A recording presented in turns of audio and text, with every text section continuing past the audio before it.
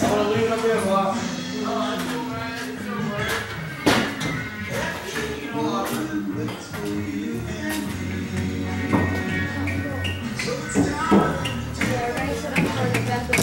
That's cool. You got a bounce dance. Yeah.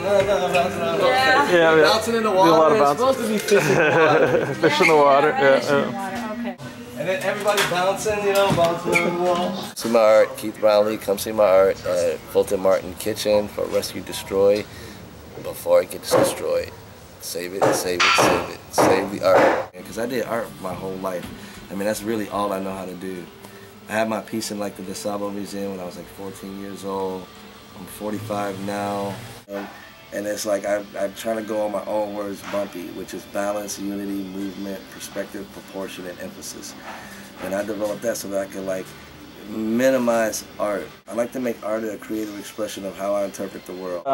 One of my ideas behind doing this originally, and it's worked magnificently for this, is when you have a person who like for a year or two has been like, yeah, I'm going to buy that piece, or even people who put a down payment on it, you know, and then like 2 years goes by and it's like, okay, I'm putting this piece up for Rescue and Destroy. If you don't buy it by this date, it is being destroyed. And it's legit. We've been taking 20%.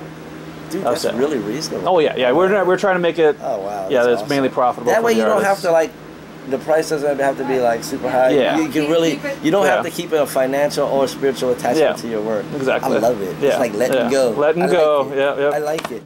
Putting it all for Rescue and Destroy. At the end of this year, I'm gonna have no artwork left. Oh, you zero. Whole new body of work. Whole new body of work. That's what I'm talking about. Yeah. That's a good idea. Yeah. And that's like refreshing. I just like recently started to learn how to like not have attachment to things. And I think this is like a great exercise for that, man, to not have attachment to art.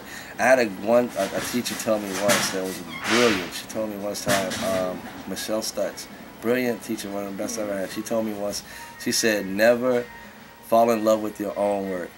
Because one, you'll never make any money, and two, you'll never paint anything else. Art is intimidating to most people. Artists get to a point where they become elitist or stuffy. It's weird right now in the art world, man. They all want to be Bansky, and I don't know. It's like reality TV, and it's like infiltrated the creative world.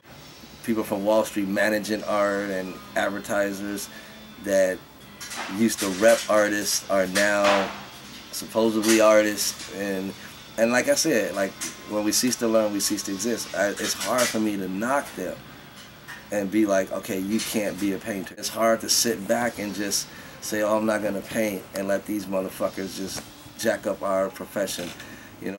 Shit, Robert Henry would be fucking rolling over in his grave right now, and the way people present themselves as professional artists. The most honorable thing, the most splendid, the most powerful thing you could do to appreciate an artist is to pay him for his work. That's the most respectful and honorable thing.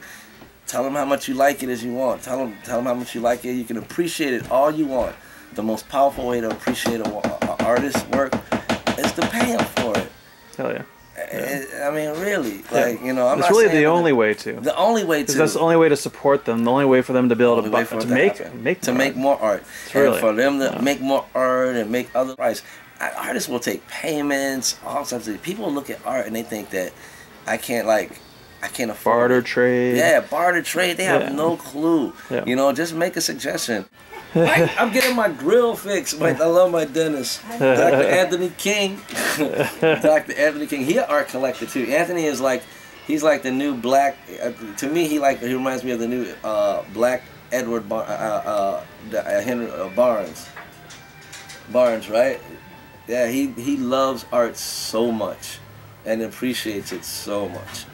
Like, he loves it and appreciates it, and has no shame about what he really loves. He has no pretentiousness about his collections and his work that he collects.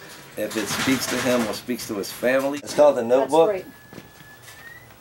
And it has like pages of a notebook on the side. That's why the paper's all on the side. I gotta put. So I love it, Alex. I love it. It's a lot of fun too. Everyone that comes has a blast. It sounds like a fun. Yeah. Please rescue my art. You can come out for Rescue Destroy, Keith Brownlee, and please save it. it's gonna die if you don't. Like, it need life support and shit, you know. So, say the art, rescue, destroy.